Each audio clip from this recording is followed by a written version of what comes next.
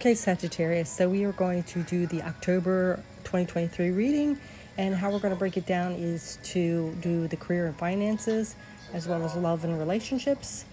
And then on the bottom row here, we have just some general energy. Just take what resonates. This is for the collective of Sagittarius. So let's get the cards for the career and finances. So we have the Three of Wands, and it is paired with the Nine of Pentacles. Let's get them all out and then we'll see what they mean. And then we have the Eight of Wands along with the Star card, which could be an Aquarius. And then we have the Five of Cups along with the Two of Swords. So all these cards together for finance and career. So let's see here. Okay, so Sagittarius, there could be a period of loss, which is creating sorrow within you. And it could be related to having to make a tough decision here regarding your career or finances. This suggests for you to confront your feelings of indecisiveness and just make a choice. The Star card here, which I said could be an Aquarius, it also is about healing and wishes coming true.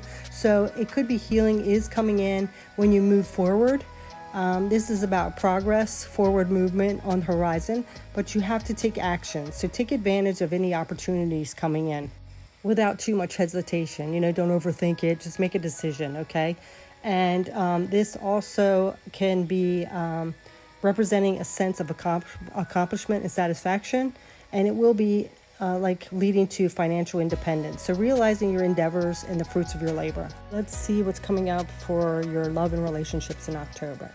So we have the Queen of Wands paired with the King of Swords. We also have the World card, and it is paired with the Hermit, two major arcanas here. And then we have the Lovers, another major arcana, and it's paired with the King of Cups. So, okay, let's get the astrology signs out first, the zodiac signs. Okay, so let's see here. So we have this Queen of Wands, which could be in Aries.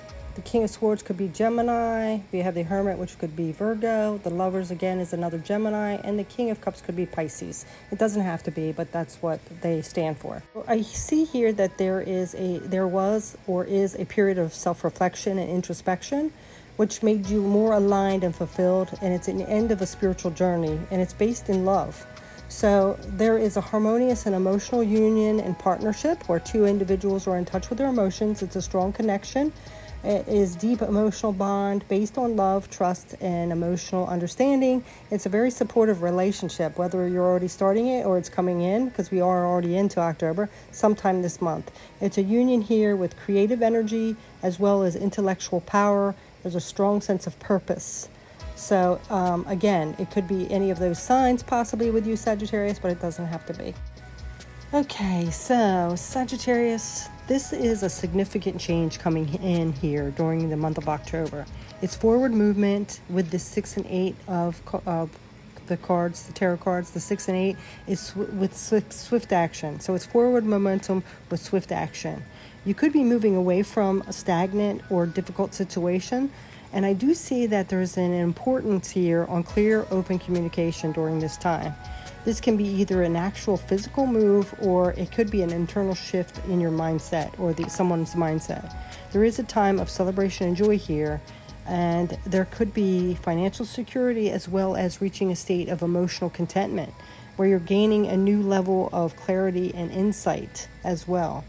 There is this air, though, of an aspect of possible celebration, like being cautious or controlled, but just be aware to manage your resources and remain open with communications. I feel like that caution and control might be just from things that happened in the past, things we've experienced, and not wanting that rug pulled out from under us. But if you don't get too much in your head, overthinking things, and you just manage your resources as well as remain open with communication, I think you're going to have a great October. So that's going to do it for October's reading for you, Sagittarius. So thanks so much for watching, for coming to my channel. If you find that this resonates, please think of subscribing if you wish to do so. And again, have a beautiful October and stay safe. Take care. Bye.